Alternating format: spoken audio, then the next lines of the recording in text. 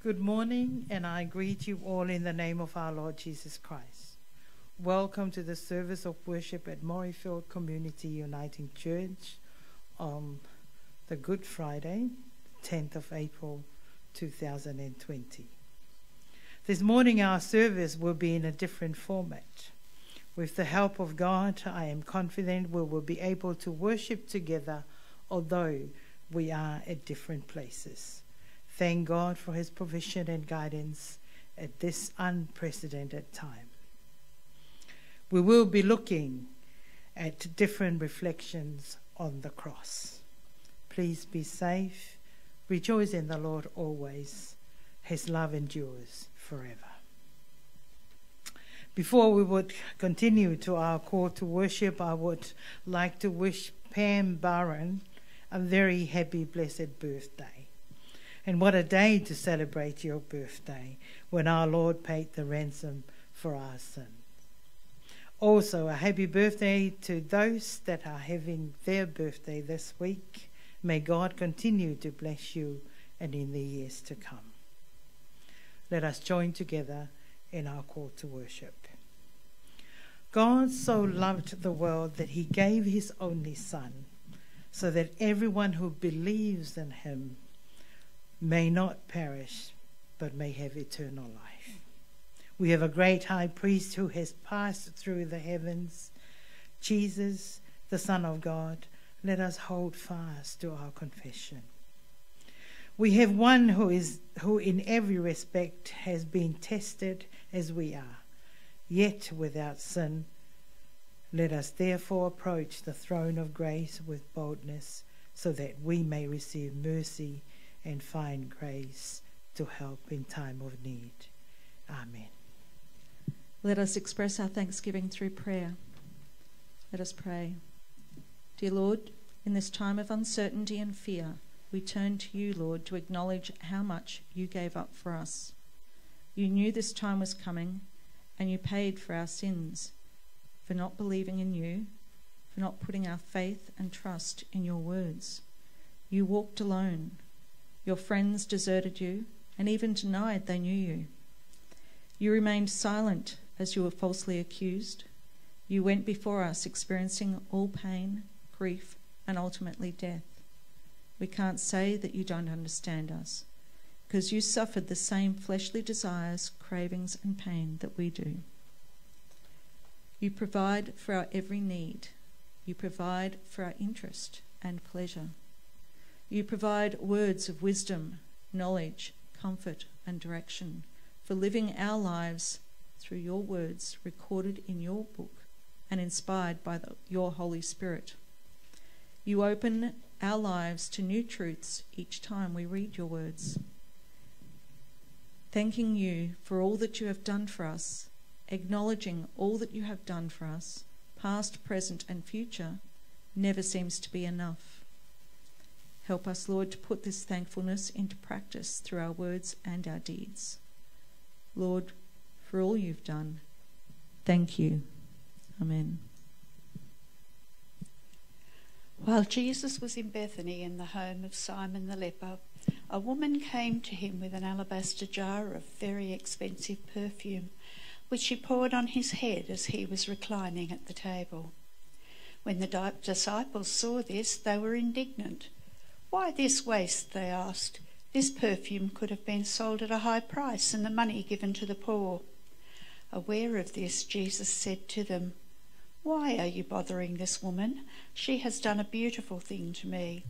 The poor you will always have with you, but you will not always have me. When she poured this perfume on my body, she did it to prepare me for burial. Truly, I tell you, wherever this gospel is preached throughout the world, what she has done will also be told in memory of her." Then one of the 12, the one called Judas Iscariot, went to the chief priests and asked, "What are you willing to give me if I deliver him over to you?" So they counted out for him 30 pieces of silver. From then on, Judas watched for an opportunity to hand him over. Be merciful to me, Lord, for I am in distress. My eyes grow weak with sorrow, my soul and body with grief. My life is consumed by anguish, and my years by groaning. My strength fails because of my affliction, and my bones grow weak.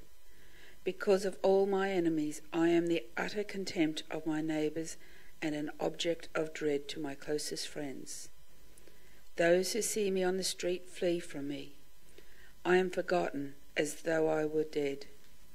I have become like broken pottery, for I hear many whisperings, terror on every side. They conspire against me and plot to take my life. But I trust in you, Lord. I say, you are my God. They went to a place called Gethsemane, and Jesus said to his disciples, "Sit here while I pray." He took Peter, James, and John along with him, and he began to be deeply distressed and troubled. "My soul is overwhelmed with sorrow to the point of death," he said to them. "Stay here and keep watch." Going a little farther, he fell to the ground and prayed that if possible the hour might pass from him. "Abba, Father," he said, "everything is possible for you. Take this cup from me, yet not what I will, but what you will." Then he returned to his disciples and found them sleeping. "Simon," he said to Peter, "are you asleep? Couldn't you keep watch for 1 hour? Watch and pray so that you will not fall into temptation. The spirit is willing, but the flesh is weak." Once more he went again and prayed the same thing. When he came back, he again found them sleeping because their eyes were heavy. They did not know what to say to him. Returning the third time, he said to them, "Are you still sleeping and resting? Enough! The hour has come. Look, the Son of Man is delivered into the hands of sinners." The chief priests and the whole Sanhedrin were looking for evidence against Jesus so that they could put him to death, but they did not find any. Many testified falsely against him, but their statements did not agree. Then some stood up and gave this false testimony against him. "We heard him say, 'I will destroy this temple made with human hands, and in 3 days will build another, not made with hands.' Yet even then, their testimony did not agree." Very early in the morning, the chief priests with the elders, the teachers of the law, and the whole Sanhedrin made their plans. So they bound Jesus, led him away, and handed him over to Pilate. "Are you the King of Jews?" asked Pilate. "You have said so," Jesus replied. The chief priests accused him of many things. So again Pilate asked him, "Aren't you going to answer? See how many things they are accusing you of." But Jesus still made no reply, and Pilate was amazed. Now it was the custom at the festival to release a prisoner whom the people requested. A man named Barabbas was in the prison with the insurrectionists who had committed murder in the uprising. The crowd came up and asked Pilate to do for them what he usually did. "Do you want me to release to you the King of the Jews?" asked Pilate, knowing it was out of self-interest that the chief priests had handed Jesus over to him. But the chief priests stirred up the crowd to have Pilate release Barabbas instead.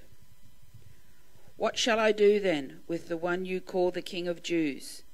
Pilate asked them. "Crucify him," they shouted. "Why? What crime has he committed?" asked Pilate. But they shouted all the louder, "Crucify him!" Wanting to satisfy the crowd, Pilate released Barabbas to them. He had Jesus flogged and handed him over to be crucified. Who has believed our message? And to whom has the arm of the Lord been revealed? He grew up before him like a tender shoot, and like a root out of dry ground. He had no beauty or majesty to attract us to him, nothing in his appearance that we should desire him. He was despised and rejected by mankind, a man of suffering and familiar with pain. Like one from whom people hide their faces, he was despised, and we held him in low esteem. Surely he took up our pain and bore our suffering, yet we considered him punished by God, stricken by him and afflicted. But he was pierced for our transgressions, he was crushed for our iniquities. The punishment that brought us peace was on him, and by his wounds we are healed. After they had mocked him, they took off the robe and put his own clothes on him. Then they led him away to crucify him. As they were going out, they met a man from Cyrene named Simon, and they forced him to carry the cross. They came to a place called Golgotha, which means the place of the skull. There they offered Jesus wine to drink mixed with gall, but after tasting it, he refused to drink it. When they had crucified him, they divided up his clothes by casting lots, and sitting down they kept watch over him there. Above his head they placed the written charge against him: "This is Jesus, the King of the Jews." 2 rebels were crucified with him, one on his right and one on his left. Those who passed by hurled insults at him, shaking their heads and saying, "You who are going to destroy the temple and build it in 3 days, save yourself. Come down from the cross if you are the Son of God." In the same way, the chief priests, the teachers of the law, and the elders mocked him. "He saved others," they said, "but he cannot save himself. He's the King of Israel. Let him come down now from the cross and we will believe in him. He trusts in God. Let God rescue him now if he wants him, for he said, 'I am the Son of God.'" It was now about noon, and darkness came over the whole land until 3 in the afternoon, for the sun stopped shining. And the curtain of the temple was torn in two. Jesus called out with a loud voice, "Father, into your hands I commit my spirit." When he had said this, he breathed his last.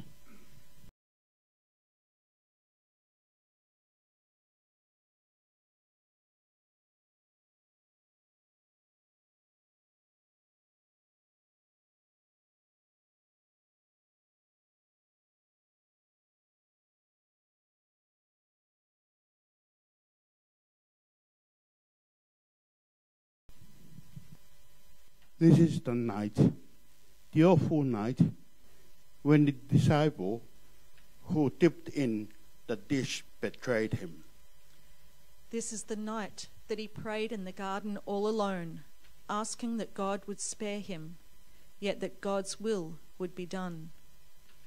The crowds mocked him, no longer calling him king. On the morning, he stood before Pilate, who pronounced he should be crucified.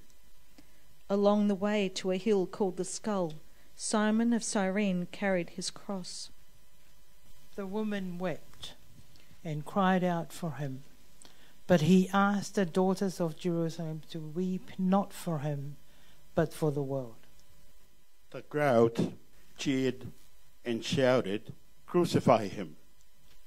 At the cross, the soldiers placed a purple robe upon him, and they placed a crown of thorns on his head. They spat upon him. He thirsted, and they offered him wine mixed with gall. Then they nailed him to the cross, and he died. He died. He died. Let's sing Lord of the Dance. I danced in the morning when the world was begun, and I danced in the moon and the stars and the sun. I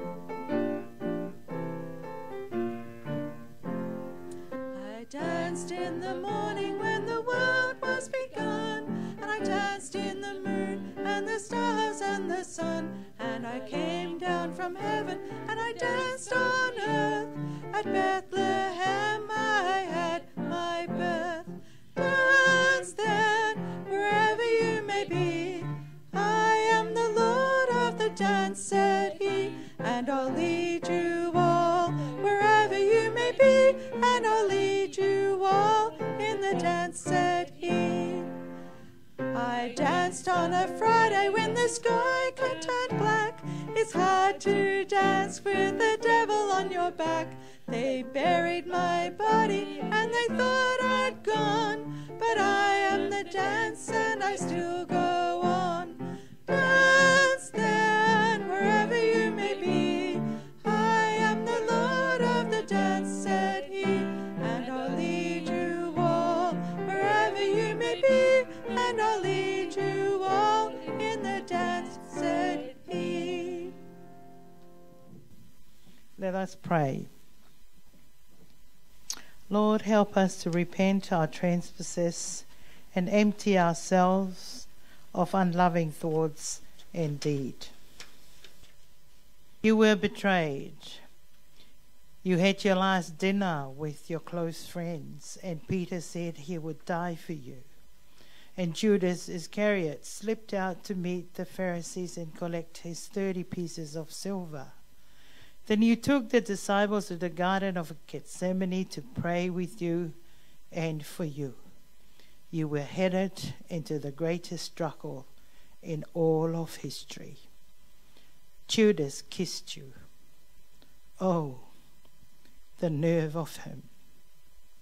Then the soldiers took you away for an illegal trial, built on lies and false accusations, while John watched, and Peter cursed out the servants for suggesting that he knew you. Cleanse and heal us, that we may be as one, that your love may fill us with peace. An amazing, encouraging story is in Genesis. A famine had hit the land, but Isaac decided to sow a seed in the midst of famine. Guess what happened? In the same year, he received 100-fold return. People thought Isaac was crazy for sowing in a time of famine. When others were fearful, Isaac was full of faith, and he saw a harvest. Lord, we are people of faith. Don't make us operate according to what we see. Economy is not our source. God, you are our source. You are our protection, provision, and peace. In challenging times, call us to sow seeds and trust you for the harvest. In times of despair, may we find hope in the cross and Jesus' unending love. And we ask all these in the name of our Lord Jesus Christ, who have taught us when we pray that we would say, Our Father in heaven, holy is your name. Your kingdom come, your will be done on earth as it is in heaven. Give us this day our daily bread, and forgive us our sins, as we forgive those who sin against us. Save us from the time of trial, and deliver us from evil. For yours is the kingdom, the power, and the glory, forever and ever. Amen.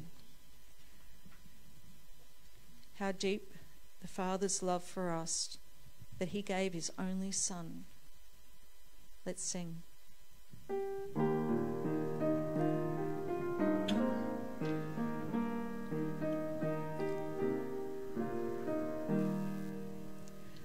How deep the Father's love for us, how vast beyond all measure, that he should give his only Son to make a wretch his treasure. How great the pain of searing his face away, as wounds which mar the chosen one bring many sons to glory. Behold the man upon the cross, my sin upon his shoulders. Ashamed I hear my mocking voice call out among the scoffers. It was my sin that held him there until it was accomplished. His dying breath has brought me life. I know that it is finished. I will not boast in anything, no gifts, no power, no wisdom, but I will boast in Jesus Christ, his death and resurrection. Why should I gain from his reward? I cannot give an answer, but this I know with all my heart, his wounds have paid my ransom.